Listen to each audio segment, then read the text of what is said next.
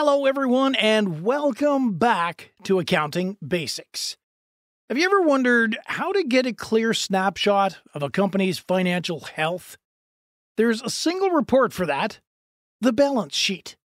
It shows you exactly what a business owns versus what it owes, all built on one powerful rule.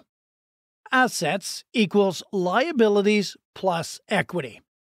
Today we're breaking down this concept in a way that anyone can understand. By the end, you won't know just how to read a balance sheet, you'll have built one with me from scratch. First up, let's talk about the first piece of that puzzle, assets. An asset is simply any resource a company owns that has economic value.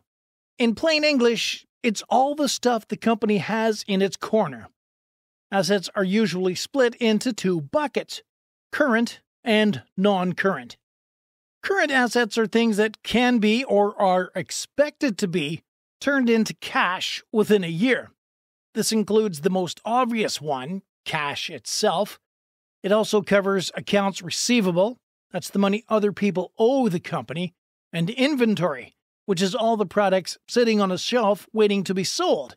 Then you have non-current assets, which you might hear called fixed assets. These are the long-term workhorses that aren't easily sold. We're talking things like heavy-duty equipment, the office building, the land, and even intangible things you can't physically touch, like patents and trademarks. So on one side of our balance sheet, we list out all of the valuable things that the company owns. All right. Let's look at the other side, starting with liabilities. Liabilities are just a formal way of saying what a company owes to other people. It's the company's debts and financial obligations. And just like assets, liabilities are also broken down into current and non-current. Current liabilities are debts that have to be paid back within 1 year. This includes things like accounts payable, money that the company owes to its suppliers, and any short-term loans on the books. Long-term liabilities are debts that are due after 1 year. A classic example is a big bank loan used to buy a building, or that major piece of equipment that we mentioned earlier. So now we've got what a company owns, its assets, and what it owes, its liabilities. But what about the last piece of the equation? That brings us to equity. Sometimes it's called shareholders' equity. This is what's left over for the owners once all the debts are settled. The easiest way to wrap your head around it is just to flip our main equation around. If assets equals liabilities plus equity, then it's also true that equity equals assets minus liabilities. It's what the owners would walk away with if the company sold all of its assets off and paid back every single penny it owed. It's the company's net worth.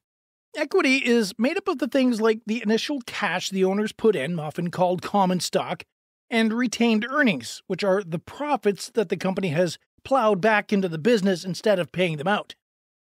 Okay, quick pause here. If the light bulb is starting to go on and you're finding this helpful, do me a quick favor and hit that like button. It's a small thing, but it genuinely helps our channel reach more people who are trying to learn this stuff. Now, let's make this feel real. Imagine we're starting a small coffee cart business. First, let's list our assets. We've got $5,000 cash in the bank, our shiny new espresso machine, and the cart itself are worth, let's say, $7,000.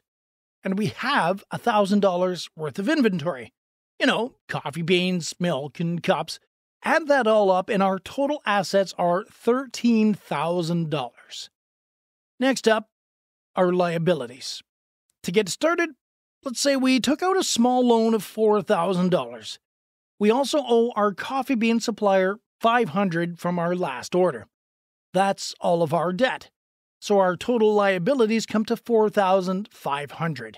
Finally, let's calculate our equity. Remember, assets minus liabilities. That's our $13,000 in assets minus our $4,500 in liabilities, which leaves $8,500 in equity. And now, for the magic moment, let's see if it balances. Does assets equals liabilities plus equity, $13,000, equals $4,500 plus $8,500? Yes, it does. We have perfectly balanced the balance sheet. And just like that, you understand the three core parts of a balance sheet. To sum it all up, it's a snapshot of a company's financial story, showing what it owns, its assets, what it owes, its liabilities, and what's left for the owners, the equity. And it always must follow that golden rule: assets equals liability plus equity. Don't sweat it if it doesn't all click perfectly on the first go, though. Getting comfortable with this stuff takes a little bit of time, so feel free to rewatch this video whenever you need a refresher. If you want to keep learning about accounting and finance, make sure you subscribe to the channel. Thanks for watching.